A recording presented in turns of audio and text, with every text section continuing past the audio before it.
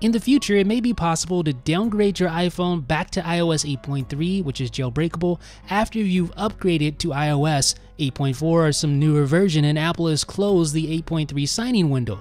Now, that is only possible, or in most cases, that will only be possible if you save your SHSH blobs, and I'm going to show you how to do that right now.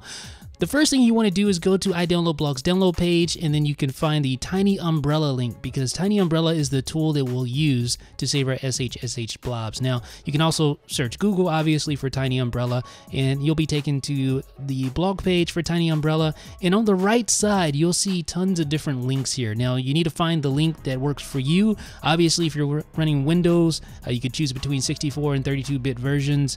If you're running a Mac, there's Mac versions as well.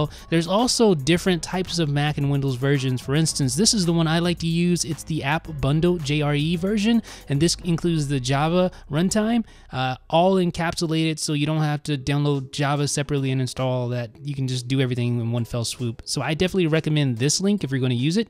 All right, so I've already downloaded this to my desktop. I've already dropped it in my applications folder, so basically it's installed on my Mac. So what I'm going to do is I'm going to find TinyUmbrella here. I'm going to load it up.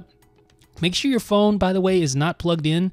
It doesn't really matter, but just for this demonstration, I have not plugged my phone into my computer just yet. So I want to show you this from the very beginning. So you see right here, this is the TinyUmbrella interface, very simple interface. Basically, it's telling you to connect the device. So that's what we're going to do. Your device does not need to be jailbroken in order to back up your SHSH blobs for later downgrade potential. So I'm going to show you right now. I'm just going to plug it in. All right, so you see immediately it recognizes my phone, and then down below you'll see where it's fetching the SHSH blobs. Now, Apple will need to be signing the firmware for the blobs that you want to fetch. So right now, Apple is still signing 8.3, obviously, because 8.3 is the latest public version. But tomorrow, when Apple Music drops and iOS 8.4 drops, who knows when the signing window for 8.3 will close. So that's why it's so imperative that you do this ASAP, because you want to make sure your 8.3 blobs are safe. So you can see all my 8.3 blobs here. So that's pretty much all there is to it. Now, you may be wondering to yourself, where do I find these blobs on my computer? They're saved, that's great and all, but how do I find those and how do I back them up? Well, all the blobs are actually stored in a single file in the latest version of TinyUmbrella, but to find the location, you just go up to your Go menu in the Finder, and then select Go to Folder, and then you want to go to the following folder. So you have .tu is basically a hidden folder, and then instead of known devices, you can go there too if you want to find your known devices, but you just want to type SHSH like that. So that's exactly what you want to put in. I'll have that in the description as well and in the post. So just click Go, and here is your SHSH blob for this iPhone 6 Plus that I just plugged into my computer. So what you could do is you could just right click on that, copy it, drop it on Dropbox somewhere, keep this one in there so you just have it in there, but you can back up that SHSH blob. In the future, if a tool comes out, not guaranteeing that there will be a downgrade for 8.3, but people have told me that the possibility is pretty high. So if that does indeed happen, you'll be able to use this.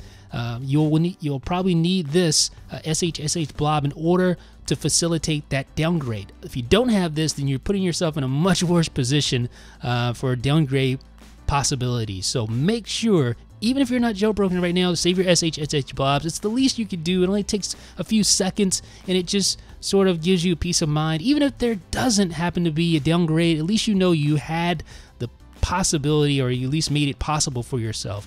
Don't let the signing window for 8.3 close without doing this. So that is how you do it on a Mac. Now I'm going to show you how you do it on Windows.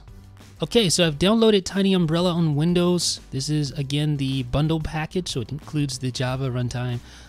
So we'll just open up TinyUmbrella here. Just close that folder. And again, my device is not connected to my computer yet for this demonstration. All right, so the interface looks very similar to the Mac interface, right? So all you need to do is just plug your device in to your computer like this.